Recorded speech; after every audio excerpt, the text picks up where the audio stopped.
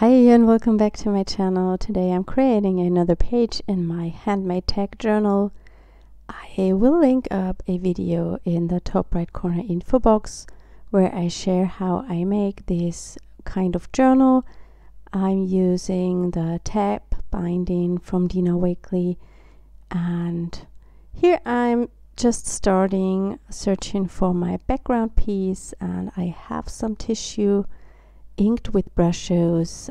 That's really easy to do. I just wet the whole tissue and then sprinkle Brushos on top and let that dry completely, and then you can tear the layers apart and use them as a background or collage element in your artwork. I also used the Nuvo shimmer powders on this tissue, and of course only the top layer has the shimmer on it, because the mica powders don't sink into the tissue. So I'm picking out one of the papers and I adhere them to the whole spread with gel medium. When this is done, it needs a bit time to dry, and I usually do this at night and then I work on it the other day. I also don't cut off the edges. I do this when it's completely dry. To create even more texture, you can add some crinkles into the tissue and glue that down so you get a really interesting organic texture.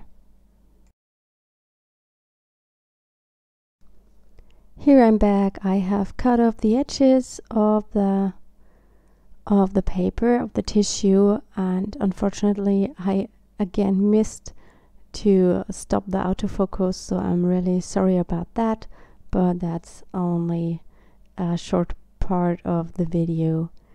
Here I'm just applying some heavy gesso. I want to create kind of a horizon line on my spread. What I like about using Brushos first with tissue and then put it into the art journal is that you use gel medium, and this fixes the Brushos so they don't bleed into your gesso. I also want to add some stenciling, and I use also the white gesso and a makeup sponge together with a star stencil from Stamplorations. When you do stenciling with paint or gesso and a makeup sponge, make sure not to overload your sponge. If you do this, the paint will run under your stencil.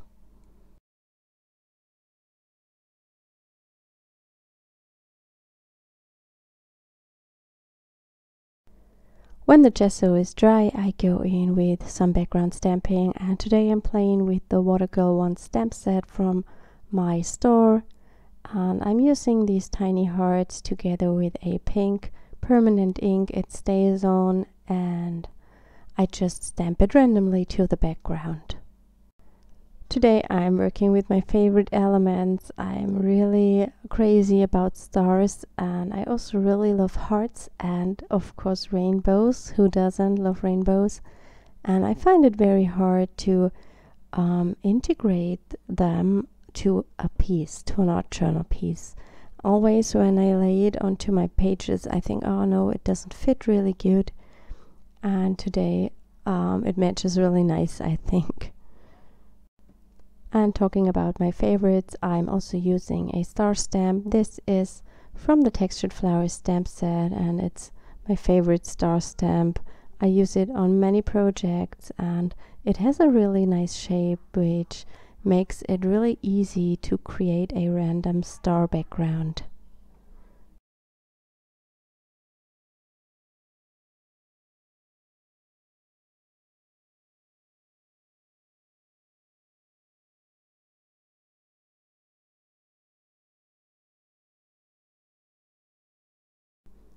It wouldn't be my spread if I wouldn't add splatters to it.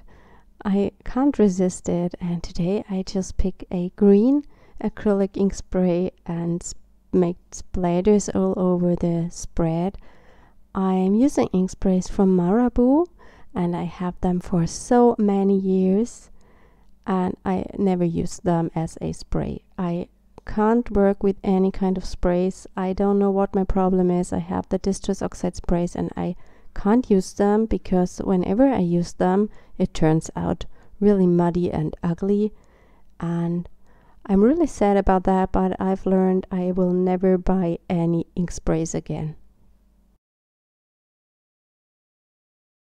I've also added some splatters with a acrylic ink from Amsterdam. I dry this quickly with my heat tool so I can keep on working. Before I'm placing my rainbow on the page, I add kind of a horizon line, and I'm using just a Neocolor crayon for that.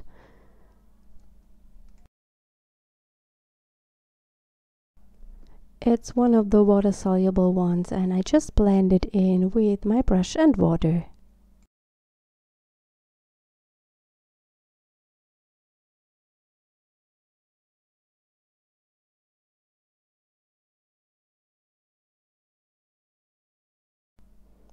I'm also using the yellow one. I just saw that it was a little bit dirty, so I first clean it on my under paper.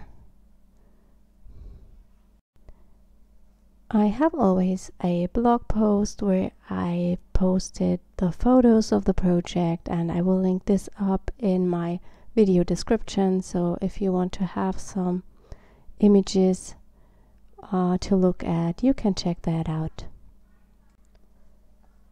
The rainbow I'm going to use is embossed in white to watercolor cardstock and then just quickly colored in with watercolors.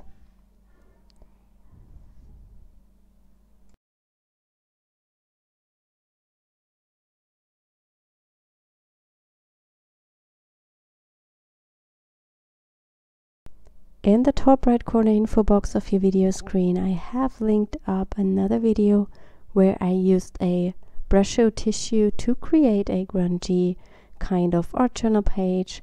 So if you're interested in that, don't forget to click on that info button.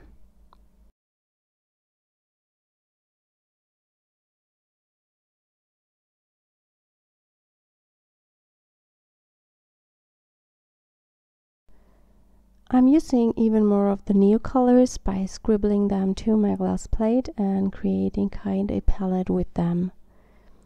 I pick a lot of color up and let them drip down my page. When everything is dry, I'm arranging my elements on the page. I'm sticking down that rainbow, and I also prepared some words. These are stamped with the Mix the Sentiment stamp set to some lightly colored pattern paper, and I just glue them down with a glue stick.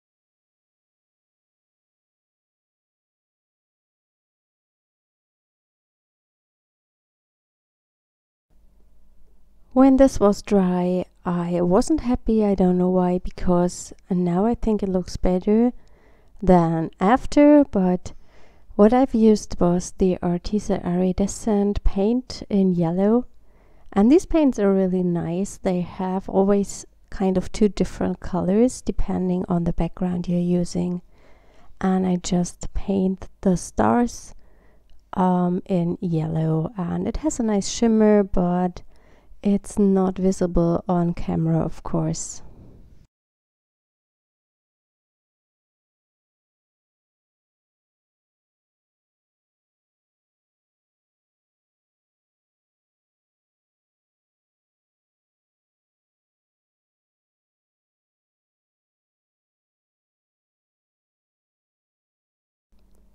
This was my video for today. I hope you like how the spread turned out, and I hope you enjoyed the process.